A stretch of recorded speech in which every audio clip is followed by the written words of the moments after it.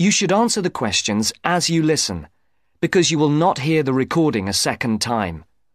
Listen carefully and answer questions 1 to 5. Platinum Card Service, Rebecca speaking. How may I help you? I've got a few problems with my credit card account. Okay. What is your credit card number? Let's see. It's here somewhere. Here it is. Can I just take the card number, please? Yes, it's 6992 6992 3443 3443 1147 1147 8921. 8921. Right. Can I just check that? 6992 3443 1147 8921. That's it. And your name? Carlos da Silva. I just need to check a few details for identification and security, if you'll bear with me. That's okay. And what's your postcode? SE1 8PB. SE1 8PB. That's it. Vauxhall Close, London? Yes, that's right. And the house number? 43. And can you give me your date of birth? 13th of the 7th, 63. And one further check, if I may. Can you give me your mother's maiden name? Yes, it's Moore. Is that Moore? Yes, that's it. Before the caller and operator continue their telephone conversation, look at questions 6 to 10.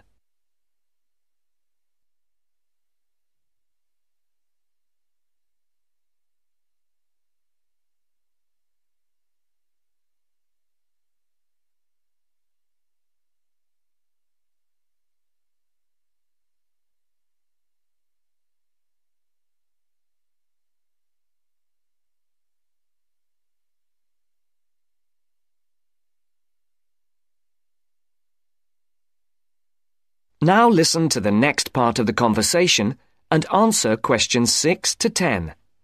For these questions, there are 3 alternatives: A, B, and C. Decide which alternative is the most suitable answer and circle the correct letter. Yes. Now, can we get on with this? Yes, sir, certainly. I'm sure you'll appreciate that all these checks are necessary for security reasons. So, what exactly is the problem? Problems? Okay. Well, first, your computer seems to have gone mad. I sent you £500 and on the statement for the account it shows that I only paid £300. Yes. The account does only show £300 was paid. Well, I paid the £500 in at the bank and I have my receipt, and my bank statement shows that £500 has been taken from my account. Oh, I see. What I'll do is check with the bank and see what they say. OK. You said there was something else? Yes, as if that wasn't enough. My account shows that £107.27 was paid to a company called Pan Express. I don't know who this is. Let's have a look. Well, it is genuine. I can assure you it's not mine. It was made on the evening of the 12th of May. Maybe it's a restaurant bill you forgot about? There's no way that... Oh, wait, hold on. Yes. Oh, it's okay. I've just realised what it is. It is a restaurant bill. The name of the company is different from the name of the restaurant. My mistake. I'm sorry. That's okay. Was there anything else? I don't know if I dare. What is it anyway? Well, it's, the amount of interest seems to have gone up. If you look at your statement for April, you'll see that the rate went down from 16.27% to 14.99% that month. Oh, yes, you're right. Was that everything? Yes, basically it is. OK. And can you check my payment? Oh, yes, I'll do it. Can I phone you back? I'll be at home for the next 2 hours. I have to leave at 11. Right. What's your number? 020 7989 7182. Hold on. 020 7979?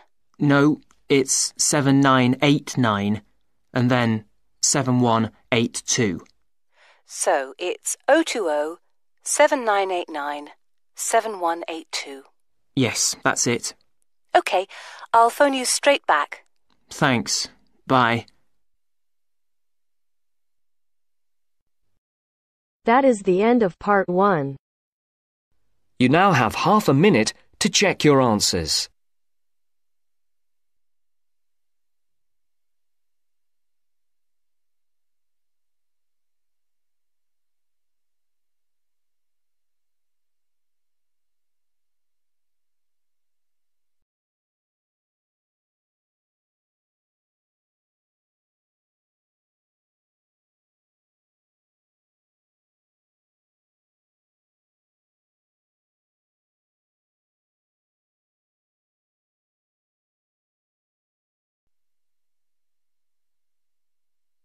Now turns to part 2. Part 2. You'll hear part of a free class about safety around campus. First, you have some time to look at questions 11 to 14.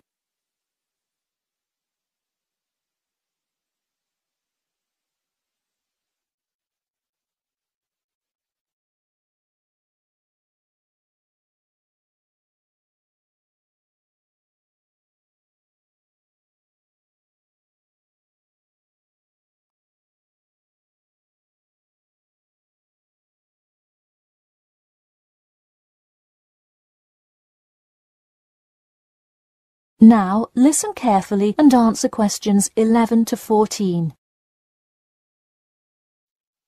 Good evening. I'm Geoffrey Miller from the University of Nottingham Student Union, and in this week's free class, Carlos Garcia is going to tell us about safety around campus. Over to you, Carlos. Thank you, Geoffrey, and thank you all for your attendance today. Also, I'd like to thank the Student Union here at the university for organising this lecture. Well, I've been serving and protecting the city of Nottingham for over 20 years now as a member of the police department. Does anyone know what type of crime is the most prevalent on campus? I heard someone say drugs and alcohol. That actually isn't too much of an issue. Violence? Nope. Actually, the biggest thing we worry about here is theft. The nature of crime on Nottingham's campus is quite different from that of the surrounding areas. Crime rates across the East Midlands are very difficult to control. We'd like to see the rate stay the same for this calendar year, but it has been increasing steadily over the past 3 years. On campus, however, I'm happy to say that the overall crime rate has fallen this year. You wouldn't think so if you've seen the extremely exaggerated stories in the media. The media has done nothing but cause more concern about crime in our area. Even the crime shows you see today are a little bit far-fetched, but at least viewers know they're not real events. We'd really like to see more factual news articles out there so the public can have a rational sense of the safety level of our society. Before you hear the rest of the talk, you have some time to look at questions 15 to 20.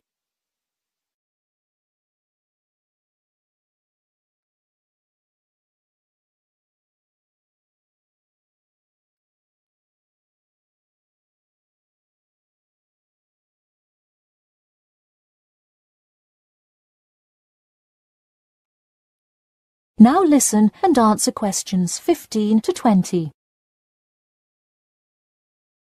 Okay, let's move on to what to do when you see a crime. Do not get involved if at all possible, and do not draw too much attention to yourself by running away in a conspicuous manner. Though most likely, and hopefully, you will not have to experience this situation, if you are being mugged, please do not try to resist. Instead, be compliant and seek help after the incident. Like I said, though, it is highly unlikely that you will find yourself amidst a crime, but it is important to be prepared should it ever happen. We find that educating students and staff on the correct precautions to take is the best way to increase your safety. Just remember to be smart when you're out late at night and avoid any area or person that looks suspicious. I know it sounds obvious, but I cannot stress this enough. It's also not a bad idea to have your mobile phone with you at all times, but be careful. If you're chatting on your smartphone on your way home, you're a prime target for thieves. I'd like to see a show of hands. How many people have left work or the library after 10 p.m. to go home before? A lot of you, right? If you do have to go home late at night, please don't walk home alone. More often than not, there's someone there that will be walking the same direction as you at some point. Walk home with a friend or co-worker. Even if you must use your phone to call someone that's nearby to walk with you, it's always safer to walk home with someone. So when you're walking home, you may feel more comfortable with some sort of self-defense, such as pepper spray. Now, it's your call whether you want to carry something like this or not. However, I absolutely advise against carrying a knife or any other offensive weapon. All too often, they can be used against you if you're disarmed, putting yourself in more danger. For all those interested, the Recreation Centre offers a free self-defense class to all students every Thursday evening. While obviously an introductory self-defense class may not equip you to fight off villains like a regular superhero, it does come in handy sometimes. After taking a self-defense class, you'll surely be more aware of possible dangers and how to deal with them. So hopefully now you have a more complete understanding of the nature of crimes committed on your campus and how to avoid being a victim. I know most students at the University of Nottingham are not the criminal types, but remember that there is no barrier like a wall or something keeping non-students out. There's no army force securing the borders, and I doubt anyone wants it that way. The campus is generally a safe place, but it's not immune to small crimes once in a while. All right, that's all I have to say for today. Stay safe. That is the end of part 2. You now have half a minute to check your answers.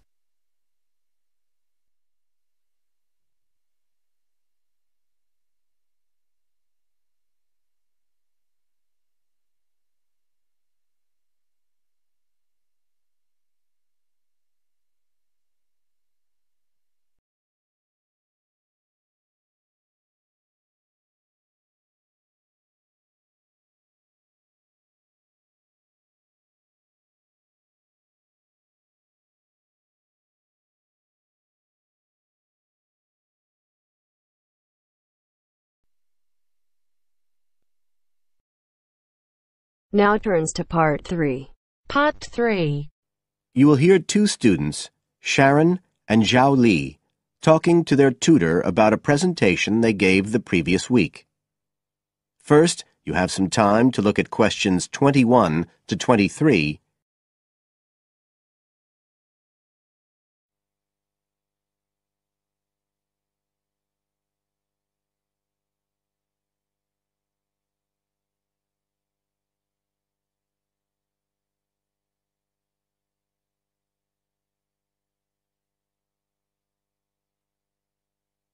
Now listen carefully and answer questions 21 to 23. So, Sharon and Zhao Li, in your presentation last week, you were talking about the digital divide, the gap between those who can effectively use communication tools, such as the internet, and those who can't. And you compared the situation here in Northern Ireland with Southeast China. Right. So, I asked you to do some self-evaluation, watching the video of your presentation and thinking about the 3 main criteria you're assessed by: content, structure and technique. What do you think was the strongest feature of the presentation when you watched it? Sharon? Well, I was surprised actually, because I felt quite nervous. But when I watched the video, it didn't show as much as I expected. So which of the criteria would that come under? Confidence? That's not actually one of the criteria as such. Zhao Li? Technique? It's body language and eye contact, isn't it? Well, I didn't think I looked all that confident, but I think that our technique was generally good, like the way we designed and used the PowerPoint slides. So, you both feel happiest about that side of the presentation? Yeah. OK, now on the negative side, what would you change if you could do it again? Well, at first I'd thought that the introduction was going to be the problem, but actually I think that was OK. We defined our terms and identified key issues. It was more towards the end. The conclusion wasn't too bad, but the problem was the questions. We hadn't really expected there'd be any, so we hadn't thought about them that much. OK, anything else? Well, like Zhao Li says, I thought the conclusion was OK, but when I watched this on the video, I thought the section on solutions seemed rather weak. Can you think why? Well, we explained what people are doing about the digital divide in China and Northern Ireland, but I suppose we didn't really evaluate any of the projects or ideas. It was just a list, and that was what people were asking us about at the end mostly. You now have some time to look at questions 24 to 30. On page 93.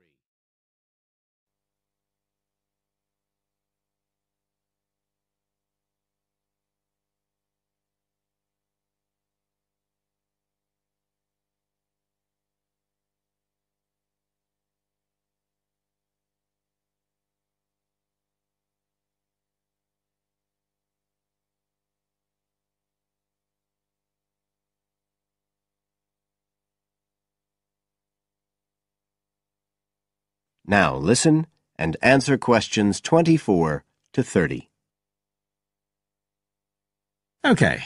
Now, I also asked you to get some peer evaluation from the other students. Yes, well, people said it was interesting, like the fact that in China the internet was used more for shopping than in Northern Ireland. They said sometimes it was a bit hard to understand because we were talking quite fast, but we didn't think so when we watched the video. No, it's a bit different, though, because you know all this information already. If you're hearing it for the first time, you need more time to process it. That's why signposting the structure and organisation of the talk is important. That seemed OK. No one mentioned that as a problem. Some people said that we could have had more on the slides, like some of the other groups had nearly everything they said written up on the visuals as well. But other people said the slides were good. They had just the key points. Yes. And most people said we had quite good eye contact and body language. They all pointed out we'd overrun. They all said we were 5 minutes over.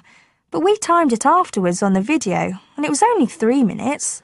We were a bit unsure about the background reading at first, but I think we did as much as we could in the time. Anyway, no one commented on that under content. But one thing that did come out was that they liked the fact we'd done research on both Northern Ireland and China. Most other people had just based their research on one country. We managed to get quite a lot of data from the internet, although we had to do our own analysis, and we did our own surveys as well in both countries. So the class gave us best feedback for content, but it was all OK. Right. Well, that's quite similar to the feedback I'm giving you. I was very impressed by the amount of work you'd done and by your research methodology. So, actually, I'm giving you full marks for content. 5. The structure of the presentation was good, but not quite as good as the content. So, I gave that 4. And the same for technique. So, well done. Thank you. Now, the next stage is to write up your report. So, just a few pointers for you here. First of all, in your presentation, I think your ending was rather abrupt. You suddenly just stopped talking. It wasn't a big problem, but think about your closing sentences in your report. You want to round it off well. One thing I forgot to mention earlier was that I felt a very strong point was that after you'd given your results, you explained their limitations. The fact that we didn't have a very reliable sample in terms of age in China. Yes, that section. So don't forget to include that. And you had some excellent charts and diagrams, but maybe you could flesh out the literature review a bit. I can give you some ideas for that later on if you want. OK, is there anything else you want to ask? No, thank you. Thanks. That is the end of part 3. You now have half a minute to check your answers.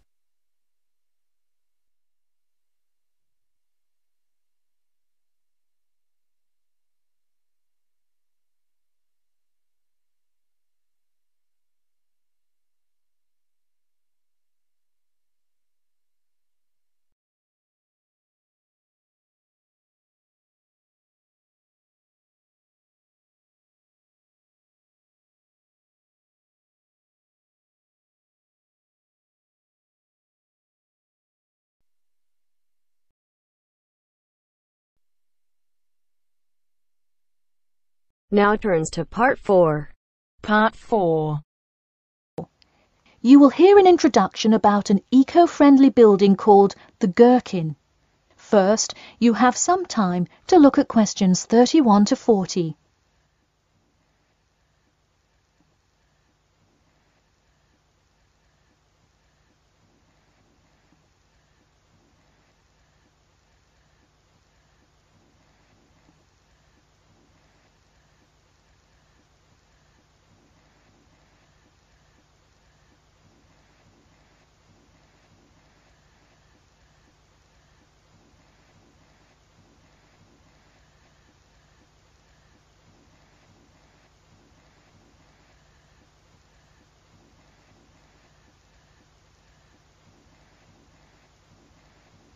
Now, listen carefully and answer questions 31 to 40. Today, I'd like to tell you about how UK architects are playing their part to address the issue of global warming. You have seen many of these iconic buildings while going about your everyday life, but you may not know how they are affecting your tomorrow. In 2003, construction was completed on the famous Swiss rebuilding, or more informally called the Gherkin, a true masterpiece commissioned by the law offices of Foster and Partners. This is not the first ambitious endeavour of the firm. They are renowned for their various philanthropic environmental efforts. The Gherkin, with its cut-and-edge green initiative and sharp design, is gaining recognition as an icon in modern architecture. You can pick it out of the London skyline by its unorthodox cigar shape. While its appearance is the obvious attribute at which to marvel, there is far more to this building than meets the eye. And let's face it, there's a lot about this building that meets the eye. The building helps reduce the city's carbon footprint in a number of ways. Just a quick note, in case you're not familiar with the term carbon footprint, get used to it. It's a buzzword you'll hear relentlessly to talk about reducing emissions. Think of it as the amount of harmful greenhouse gases that are given off into the environment by a single person, organization, or product. So going back to the Gherkin building, perhaps the most obvious as well as the most significant eco-friendly feature is the glass windows, which allow light to pass through the building, both reducing heating costs and brightening up the workspace. The ingenuity behind the various eco-friendly aspects of the Gherkin has seen its fair share of publicity both from serious and silly sources. In a recent April Fool's Day edition, One e-publication printed a story detailing plans to replace 50% of the current exterior with grass, which would not only make large steps in the name of sustainability, but also give the building the green hue that would truly earn it the nickname of the Gherkin. The only drawback is, as you may have guessed, that this story was an April Fool's Day joke and completely made up.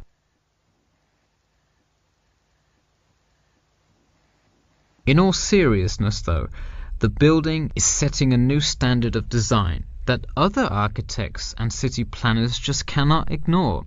The building's bold and cost-efficient design has won a number of architecture awards, including the Stirling Prize, the London Region Award, and the Empress Skyscraper Award, among others.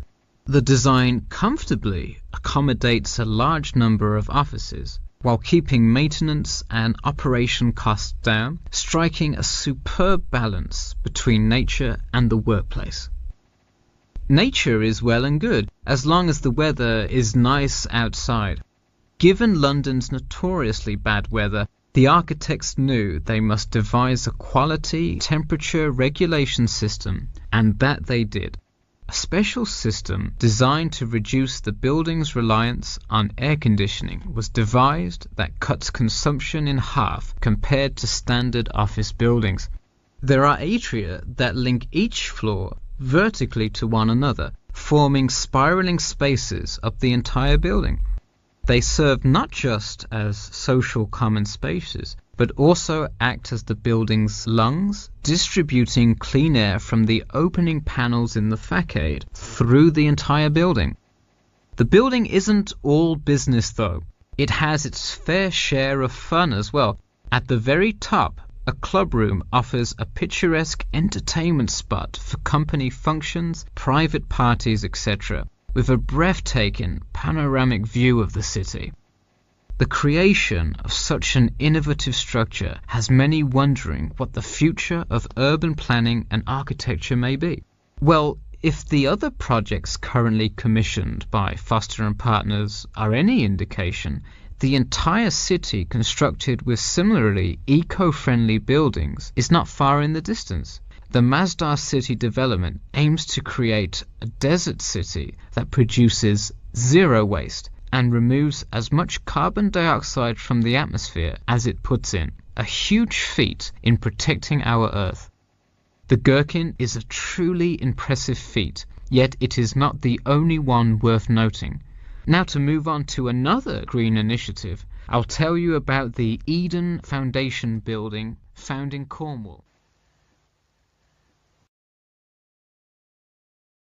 That is the end of part 4. You now have half a minute to check your answers.